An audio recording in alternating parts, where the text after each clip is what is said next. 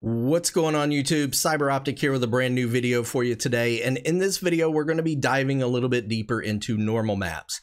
Now, in some of the previous videos, I've shown you guys how to create textures inside of your programs and export them as normal maps.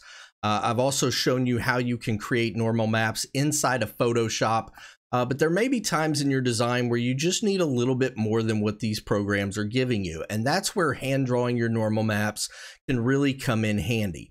So in this video, I'm going to be explaining that process to you a little bit. I'm going to be showing you guys how you can create your own hand-drawn normal maps so that you can come up with some really cool designs of your own.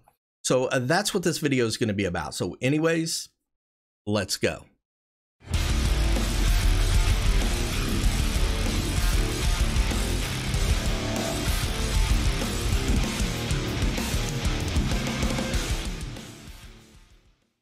To start this video off, I'm first going to begin by drawing a very simple pyramid design. As you guys can see here, this is what I want it to look like as it sticks out from the side of the body.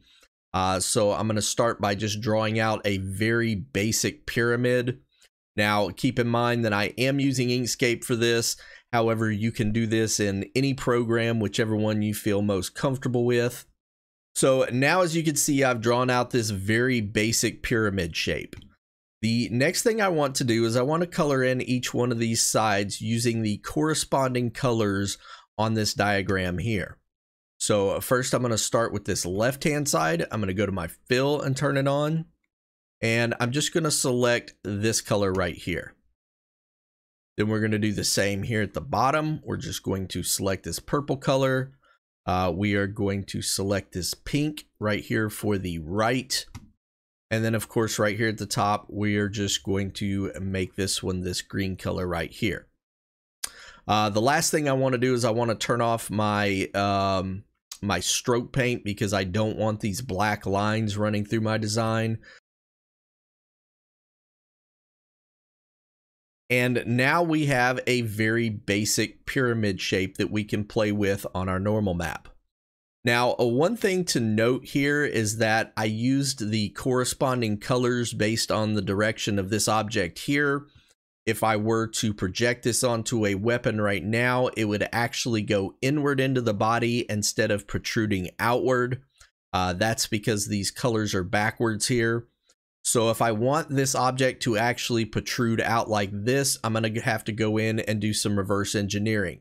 And there may be times in your design when you have to do this. When you get it in, you take a look at it on the weapon and you see that it's not right and you have to come back and switch some colors around. So real quickly, I'm going to do that with this object here.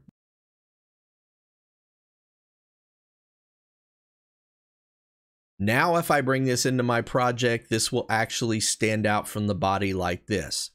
So that's just something I wanted to make you guys aware of. The colors on this diagram are a little bit backwards. There may be times where you have to kind of come in and play around with these colors to get it exactly the way that you want. So the next thing I want to talk about in this video are the angles that we have on this object here. Now, if you notice from the first example, I went in and I colored each one of these using these outside colors right here.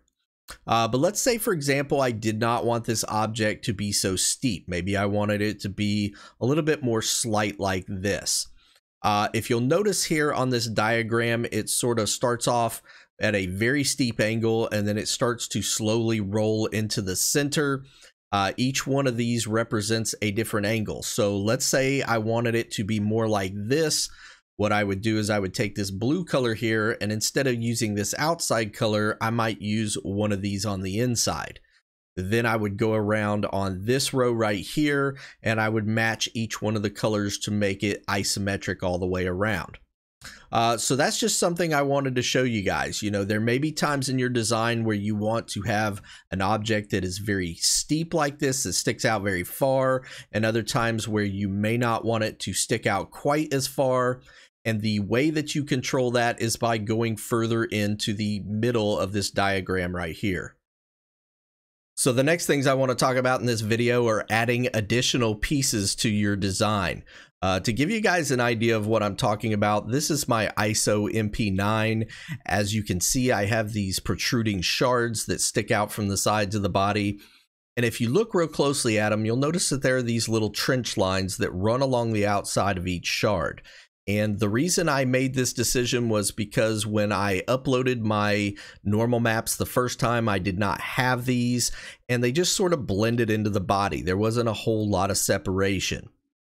Now, as you guys can see here, this would be what my shards would look like without the trench lines around the outside of them.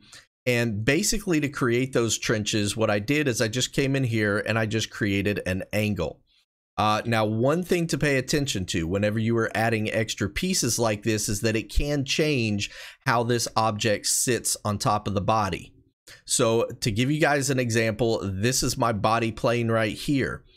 And when I added this little extra piece, what it actually did was raised my body plane up to this level, meaning that this did not stick out nearly as far as it did before.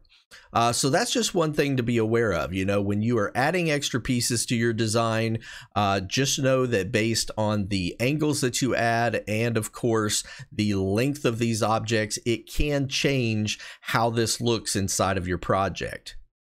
The other thing I wanted to talk about was knowing which colors to add to these extra little pieces that you add.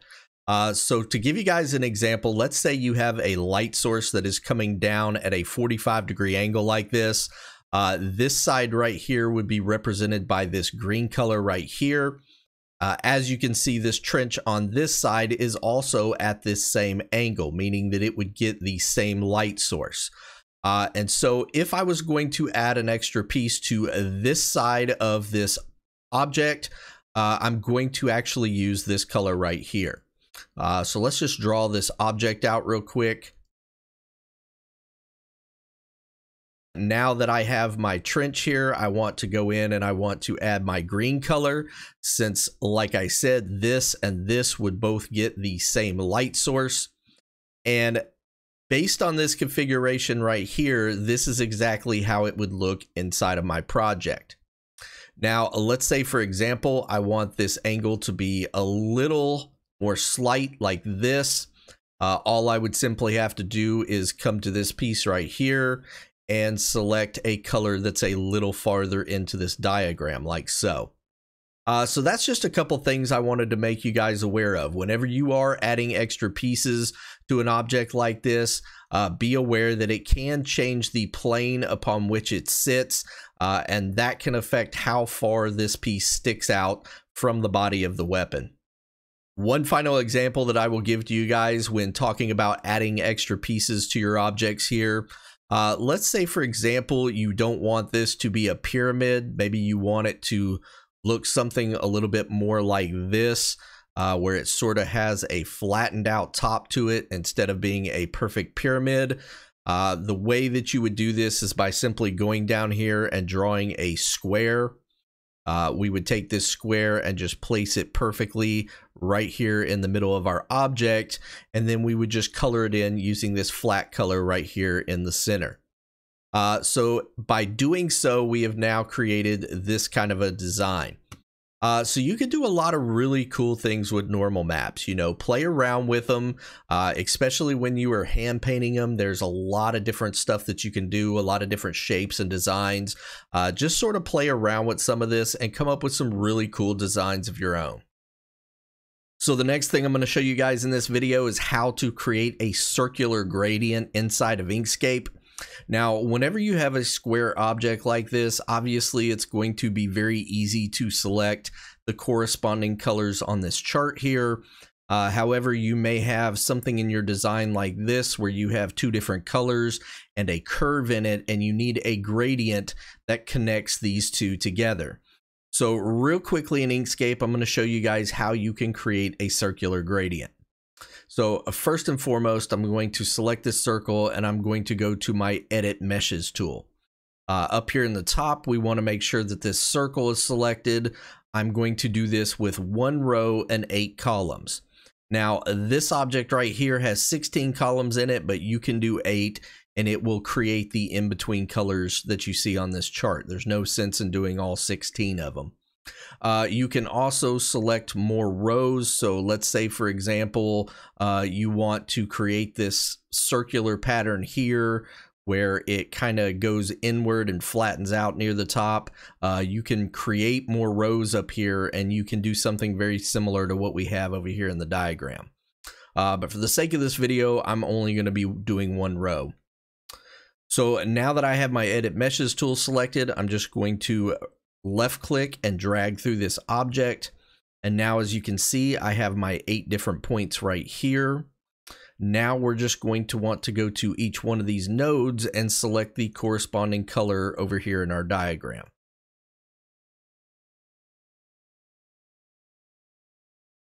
Now, one thing you may notice about this object is that there is a seam running through it. This is just something that Inkscape does. So I have a very simple way that you can actually fix this.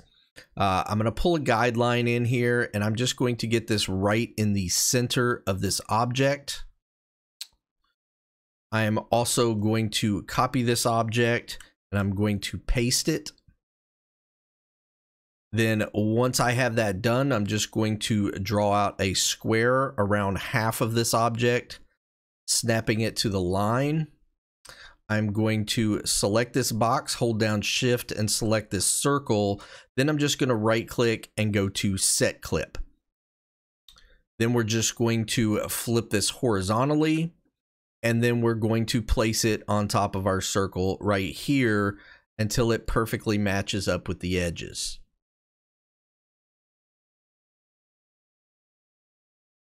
Now that we've done that, we can come to this new side that we created. We can go back to our Edit Meshes tool, and we can just fill in these 3 colors here. We're going to do the yellow, we're going to do our light pink, and then of course we're going to do our dark pink. Now we can just scroll over the top of both of these, and we can group them together. And now, as you can see, I have a circular gradient that I can then clip out and use in different parts of my project. And once you get this, there's actually a lot of different things you can do with this. For example, this is a piece that I built. It is a hex head. As you can see, I've got my circular gradient around the outside. I created another circle here that is my flat piece. And then, of course, I created the hexagon shape in the middle using the corresponding colors here on the outside of the circle with the corresponding pieces in the middle. So this is a really cool thing to know how to do. I know that you can do this in other programs as well. But there are going to be times in your design where you're going to need a circular gradient like this, and that is how you would create it inside of Inkscape. So if you guys watched my last video, I talked briefly about how you can merge different parts of different programs together. Basically, that is what I have done here. We've got all of these grip textures that were exported from Blender, and then a lot of these were the ones that I drew out myself. Basically what I did is I went into 3D Coat, I added all these to a weapon, I exported them into Photoshop and turned off all of the backgrounds. Then once I had done that, I was able to export this as a PNG and then just bring it in here over the top of my other normals. So once you get your normal maps drawn out, that is one method that you can use to add them to your project. So this concludes my video on hand drawing normal maps, and hopefully you guys got some really good information out of this. Now, as always, you can still create normal maps inside of Photoshop and Blender, but by being able to actually do some hand-drawn normal maps too, it opens up a whole new world of possibilities. So I hope you guys enjoyed this information, and I cannot wait to see what you guys do with it on the workshop. Anyways, thank you guys so much for watching this. I really appreciate it. If you would, please leave likes down below and make sure and leave comments. I'm always glad to answer them. And as always, make sure you're hitting that subscribe button because it helps this channel out a lot. Anyways, thank you guys so much, and we'll see you in the next video.